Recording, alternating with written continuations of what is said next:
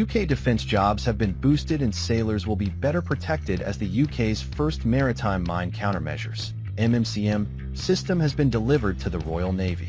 The new capability comprises an Unmanned Surface Vessel (USV), the 12M Royal Navy Motor Vessel (RNMB), ARIADNE, as well as advanced off-ship payloads and a Remote Command Center (RCC).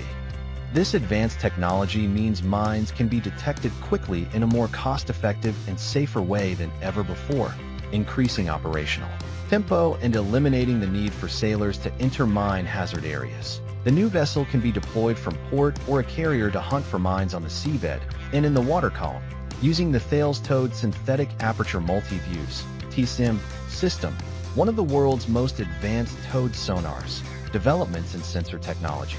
Data analytics and machine learning have all contributed significantly to this innovation, allowing the vessel to operate fully autonomously or be remotely controlled by an operator in a portable operations center.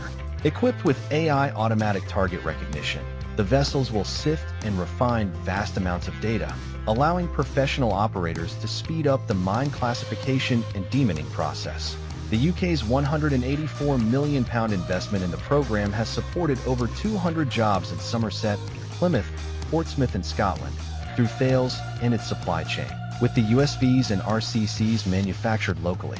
This reflects the government's plan for change, supporting jobs, driving economic growth, and enhancing UK defence capability. The MMCM program was established to deliver state-of-the-art mine hunting equipment to the navies of the UK and France, with the contract being managed by the Organisation for Joint Armament Cooperation, OCCAR.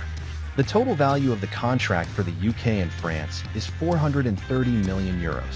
The Royal Navy will receive the first 4 systems throughout this year.